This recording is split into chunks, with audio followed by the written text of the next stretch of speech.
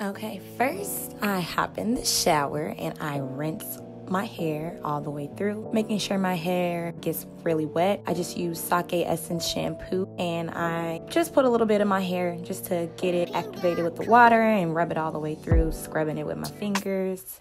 I'm only doing one wash through because it's just a wash and go. And then I rinse it out, making sure I get all the shampoo out. I'm using Pantene conditioner.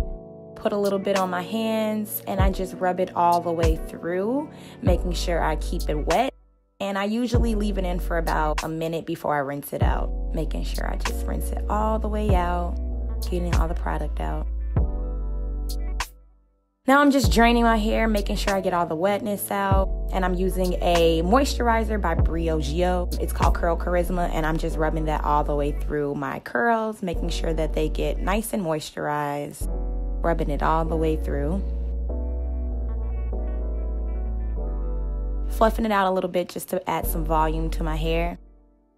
Right now I am wrapping it up just like in 2 flat twists, I guess that's what you call them.